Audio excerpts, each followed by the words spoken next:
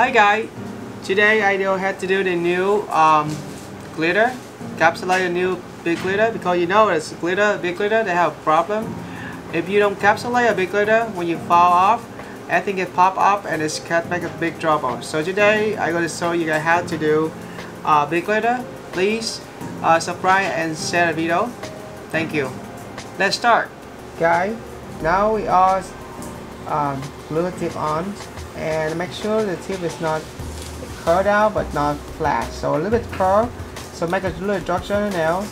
So now we take out the shiny up of a nail ready. Now next step, we go ahead to use Mitshu top coat to put over her nails. This top coat is easy to use, it's no acid, so it's not going to cause burning. So you can put more you want, but I don't want to put too much, just put enough. Here we go to ombre glitter.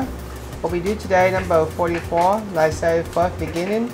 That glitter is a big glitter, so you have to encapsulate them.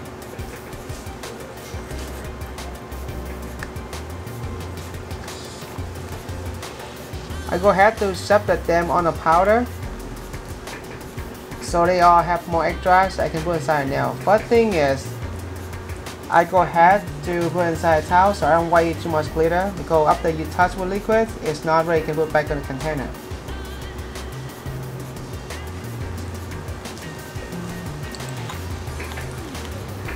Alright, so now we start. Her bacterial nail is really healthy. I would like to less residual bacterial, but we have to cover the tip, the whole thing.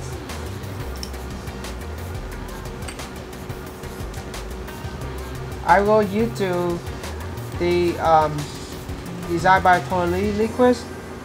Now we take up the little teeny tiny beads, the small bead, and put on middle on nails. Now we drag the product down.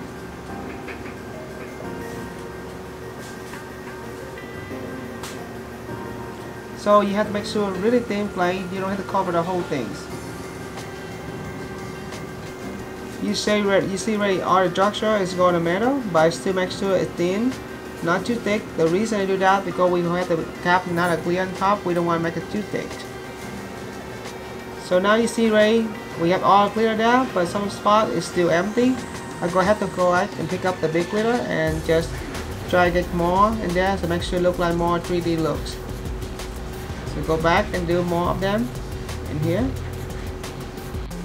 After we cover a couple of glitter, big glitter on top on the tip, so now we go backward and put some more glitter. And back here, first you want to see how to fade the glitter are. You see I'm covered the nail tip already, so no more nail tip. And you see the top above it already. So now you little bit glitter in here and go to put some more. So I have some more, I think that takes on with small glitter. Again, you want to make sure this one thin plate so you can make sure they fade. It's the only way you see fade better, you have to go this way so you can control how much glitter you want to put on the back here. So go ahead and add on some more glitter. It's a small one. Some people just go ahead to caps on the glitter in top right now. I'm not done with that yet. So I want 3 different levels of the glitter so it look like 3D glitter on the big glitter. So go ahead to put a thin plate of the glitter over top.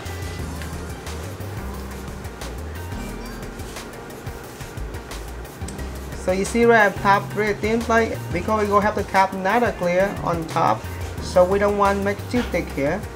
So I got one layer of the glitter first. I go add one more time the glitter on the top one more time, so they look like 3 levels of glitter.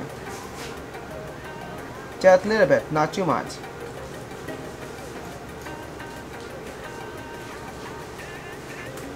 Alrighty.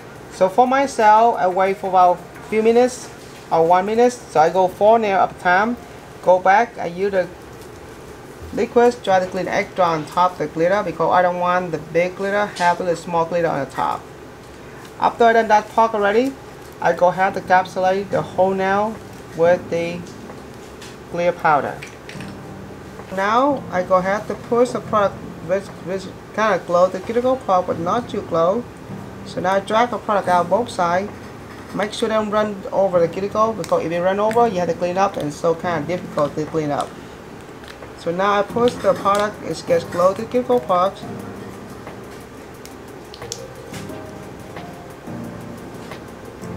Just push on near the cuticle part but don't run over it. Now I go back and reshape them. So make sure when I file it on, it's easy to file. So now I go ahead to go back and double check this how close my nails are. If not close, I just push some more and look at the side, make sure they thicken up.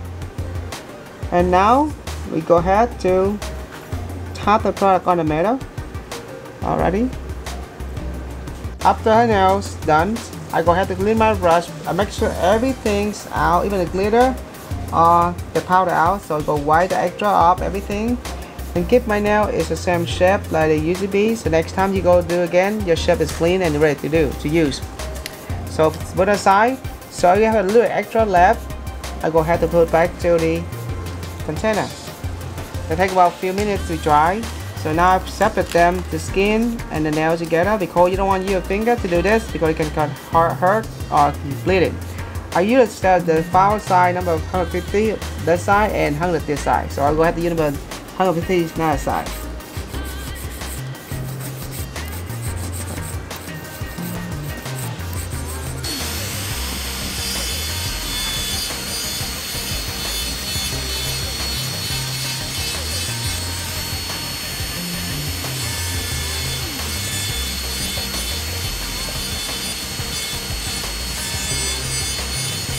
You see very smooth when you go around it.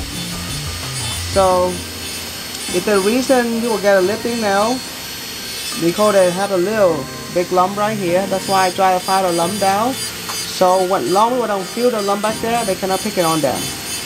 That's the reason why we need that bit to make a perfect cuticle back there.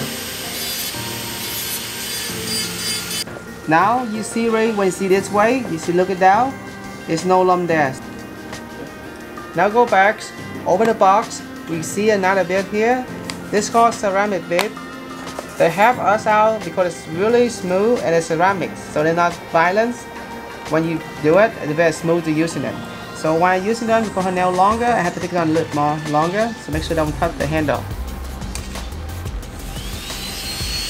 And this one works better with a slow speed, not high speed. So after this, we go back refile a little bit again on both sides. Sometimes we still have left beside a little bit. So now we finished the filing. You see the shape really good.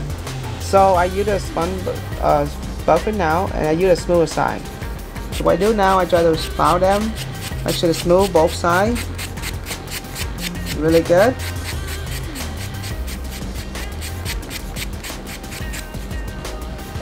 So today we gonna have to use a Mitshu top gel. No white, so you can paint it, dry and good to go. So what we do, we try to do a full brush.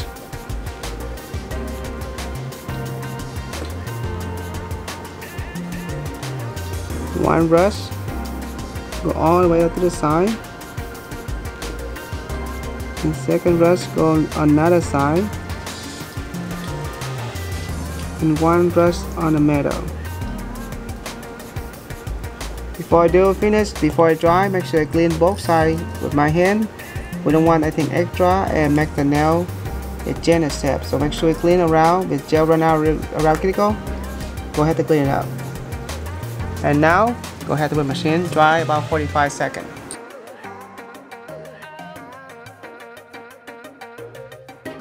Thank you guys for watching the videos. Bye bye.